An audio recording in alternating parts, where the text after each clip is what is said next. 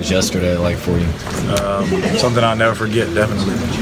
Just be able to go back in the hall and see those fans. It definitely was emotional for me, overwhelming. Just kind of nervous, you know.